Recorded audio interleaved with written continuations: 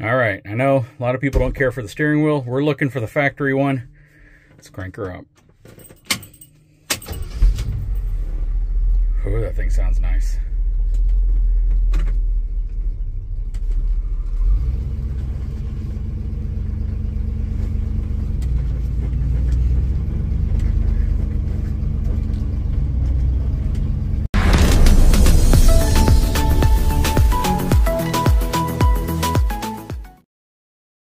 What's going on, guys? So now that we have the truck out here at the shop, let's take a closer look at things. This is going to be similar to some of the earliest videos that you guys used to see on my channel. I don't have my digital micrometer with me today, so I won't be able to actually check thicknesses, but I can definitely observe them and tell you what I think. So if you didn't watch the first couple of videos, this is the 1973 Ford Super Camper Special truck. This is a 1-ton truck.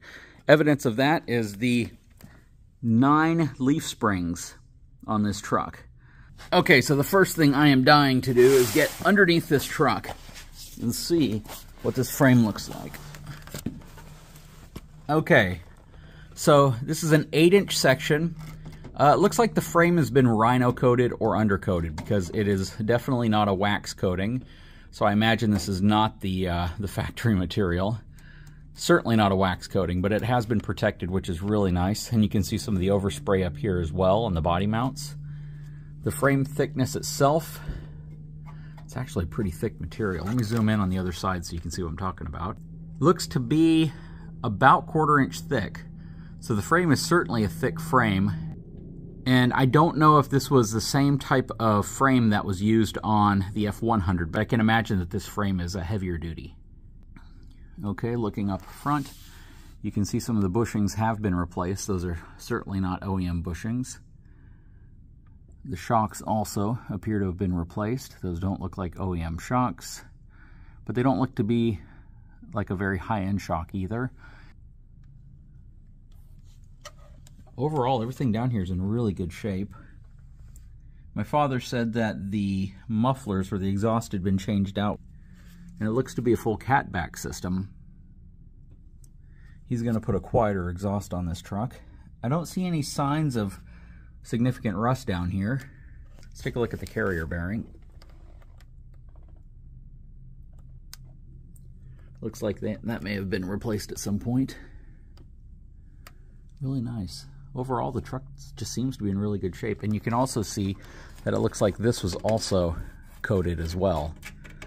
So I don't believe that's the factory coating, and they sprayed it everywhere under here. So I'm imagining everything under this truck was sprayed, and then they just spray painted this black, because unless that's dirt up there, that looks like it might be.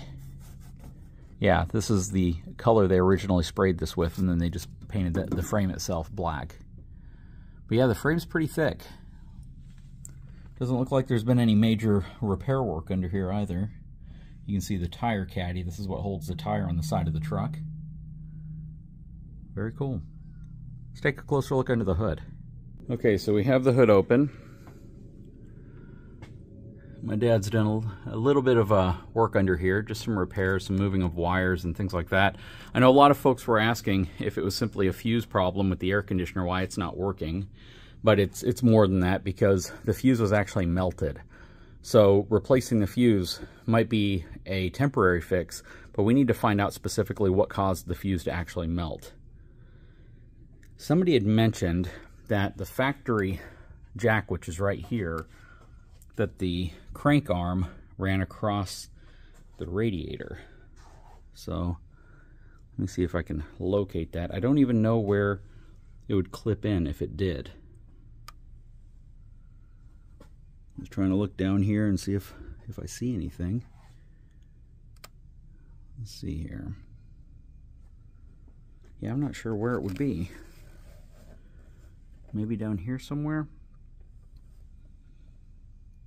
I don't see any spot for a crank arm, but maybe I'm not looking in the right spot, period. Said if it were here, you figure it would be easier to see, just like readily available, but I don't see it. So maybe somebody else does.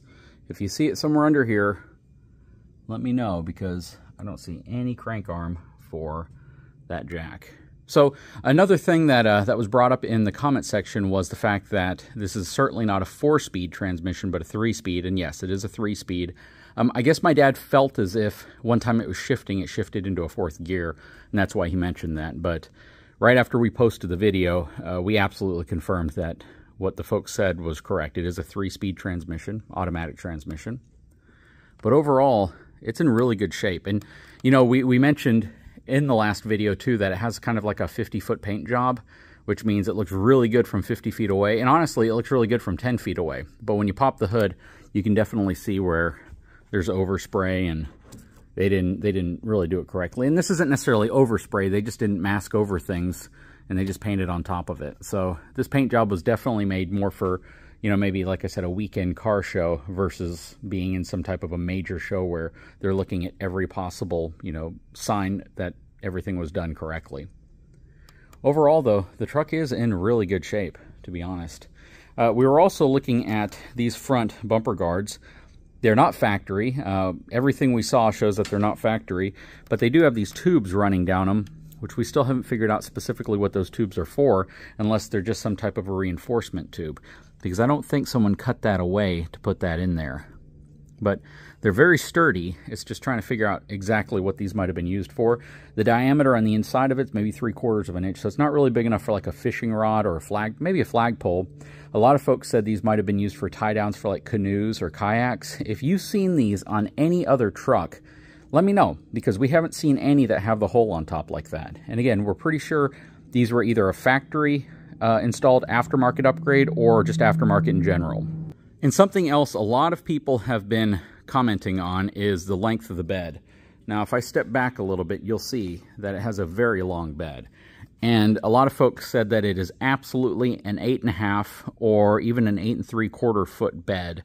It's not. It's 8 feet. Measured it, and we actually have some video footage here of when I was measuring it.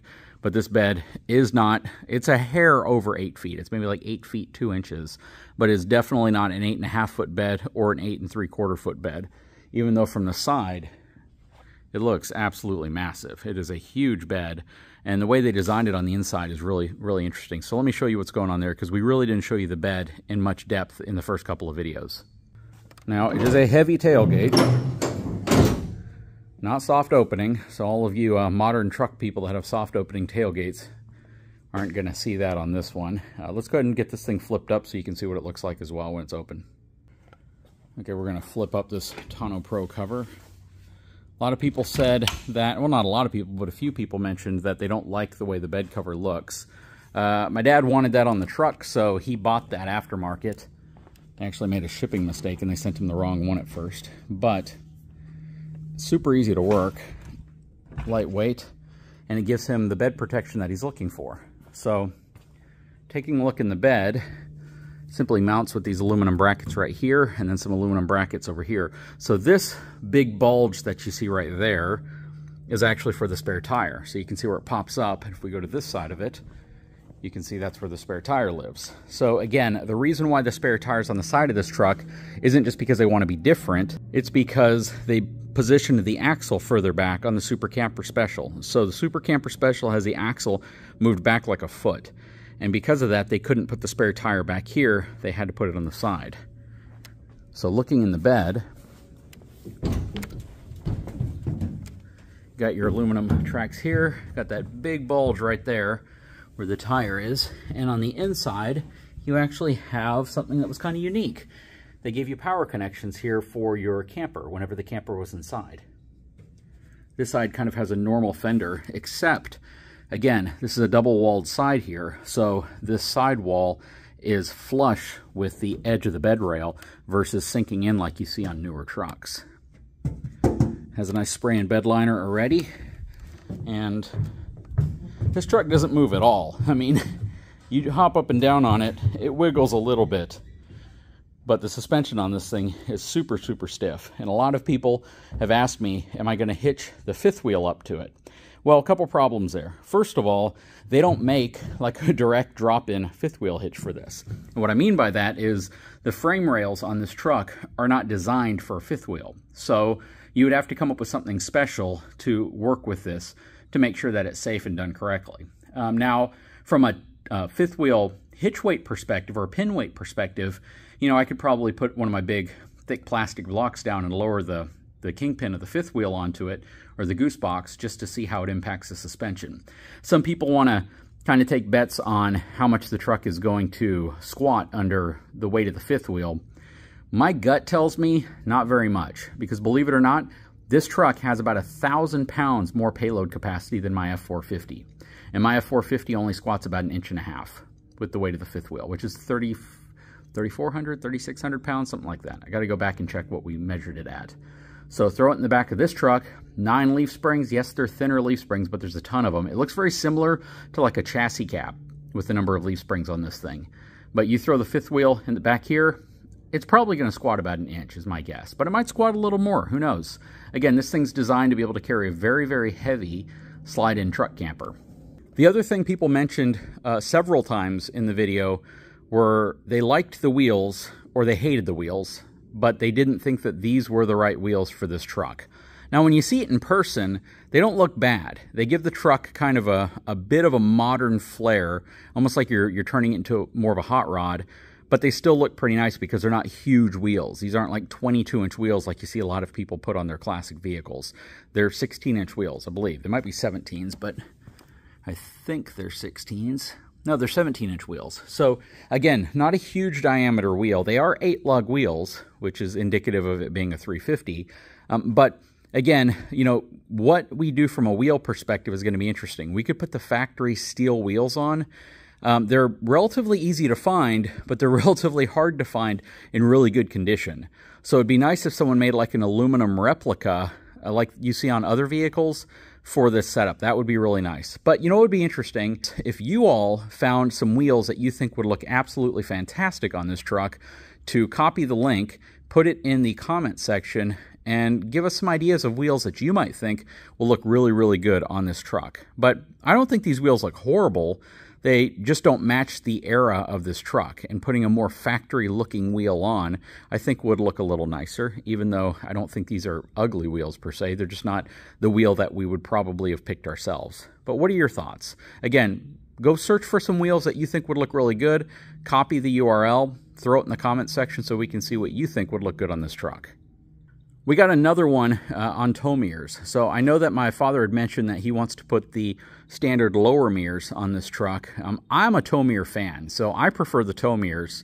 He wants those. What do you all think? Should we stick with these tow mirrors that are on here, or should we put the lower profile mirrors on this truck? And then finally, I'd love confirmation on this right here. A lot of people say this was for the factory security system. It's an interesting style lock, as you can see. It's not your typical, you know, key style lock that you would see. It's more of a modern style, but people say this is the type of security system that was on this truck. So what did that security system entail? If you had this, or if you know what this is specifically, please put it down in the description or in the comment section. I'd love to know how this thing works. Do you turn it on and does the horn blare if somebody breaks into the truck? What triggers that security system and how does it actually work? And then finally, so there are going to be a lot of upgrades that are done to this truck that aren't going to be stock. They're not going to be anywhere near stock, but they're going to be specifically for safety and drivability of the truck. So I had mentioned that we're going to put LED headlights in. Now, the LED headlights that we'll probably put in are going to be the readily available. You see them all over the place. They're available for Jeeps and all sorts of other vehicles, but it's a round replacement that has an LED ring that goes around it and a projector in the center that takes LED bulbs, and it gives you much better light output. And that's probably what we're going to put in. A lot of folks are probably going to comment when we do that they think it looks ugly, we need to go back to the factory headlight. I'm sure we're going to get tons and tons of comments. But again, in an area like that, such as nighttime visibility, we're going to be very sure to make sure we can truly see the road exceptionally well in this, because we don't know what conditions we may be driving this truck in at any time. You know, we want to make sure we have as much visibility as possible, and newer lighting technology is superior to what was available then, or even what was available, you know, 15 years ago. So we're going to try to get the most output we can from whatever headlights we put inside of this truck. But I think we covered most of the questions that people had. You know, confirmed it is a 3-speed. 390 cubic inch. The tow mirrors, are we going to stick with those, or are we going to go to the other low-style mirrors? But if you have any other questions, or if there's any things that you'd like us to go over on the truck, or if you have any facts about these trucks that maybe we got wrong, please leave them in the comment section so we can take a look at it and make a correction. Anyways, guys, we're going to start knocking different things out on this truck as soon as my father gets back from his Italian vacation. And we'll definitely start posting a lot of content on it, because I know a lot of folks want to see what this thing is all about, some of the upgrades we'll be doing on it, and some of the capability this truck has. Guys, if you haven't had a chance, please take a moment, subscribe to the channel, give me a thumbs up, and we'll talk to you again very soon.